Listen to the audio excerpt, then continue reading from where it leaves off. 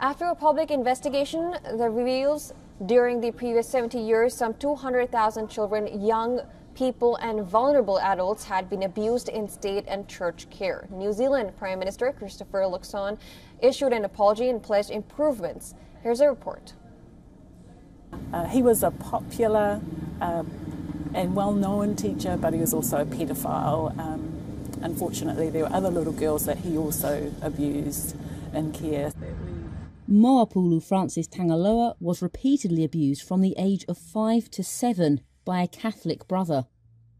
And a landmark New Zealand report shows she is not alone.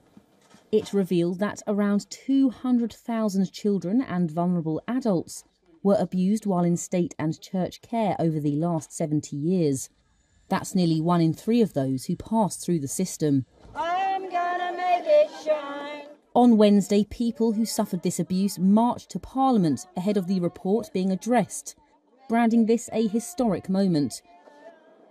The findings follow a national investigation into the experiences of over 2,300 survivors of abuse between 1950 and 2019.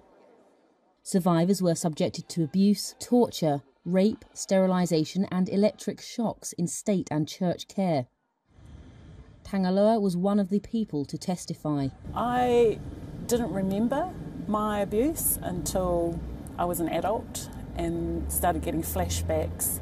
And that was very traumatic, like experiencing that trauma. So I had to work through that. The commission comes around and then I decide, well, this is what I need. I need to tell my story. I need them to know what my story was. So that's how I got involved. It was challenging being involved with the commission because having to tell the detail of your abuse is just re-traumatising for any survivor. But I knew I needed to tell my story. The report, sitting at over 3,000 pages, marks one of the longest and most extensive in the country's history. It was tabled on Wednesday in Parliament, while survivors and supporters filled the gallery. It contained 138 recommendations, including a transformation of the care system, as well as calls for public apologies from the heads of the Anglican and Catholic churches and the government. New Zealand's Prime Minister Christopher Luxon. A terrible injustice was done in the name of state care, and it is now the responsibility of the state to make redress, and this government will ensure that it happens. As difficult as it is, I hope that all New Zealanders take the time to read this report, to understand the abuse that you, the survivors, suffered and the lifelong impact it had on your lives.